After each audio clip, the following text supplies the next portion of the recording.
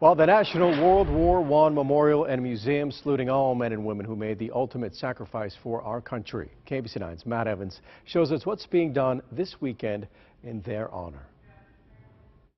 The traveling Vietnam Wall, bringing all of the nearly 60,000 names of those who died in the Vietnam War to the Liberty Memorial. Oh, here it is. Pete Owen. Veterans here in Kansas City finding the names of those they served alongside. He was in my platoon, and we were making a jump out of some helicopters, and he was in the first helicopter, and I was in the third helicopter, and he was hit by a mortar round and killed. This wall, a replica 80% the size of the Vietnam Wall in Washington, D.C. For many folks, it's very emotional, really deeply emotional. I was sitting right there on this side with my feet on the skids. That ride for Vietnam veteran Phil Greco is one he'll never forget in this Huey. I was on this ship one time when it was shot down around Tay Ninh province in 1968.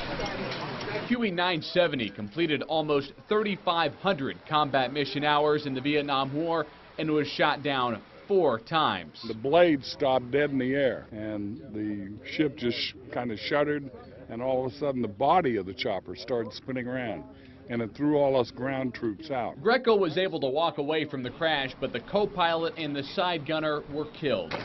Their names now on this wall after paying the ultimate sacrifice. In Kansas City, Matt Evans, KMBC 9 News.